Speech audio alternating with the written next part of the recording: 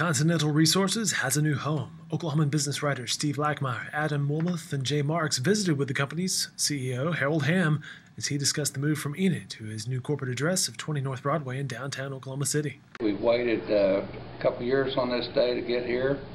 Our signage is going up on the building, and we're announcing a new name for the building, Continental Oil Center, and we're preparing to move in to 2 floors this week, and that's all the executives, and getting my office prepared, and so I moved this week. So it's a week that we've waited for, and it's real fun to unveil this week.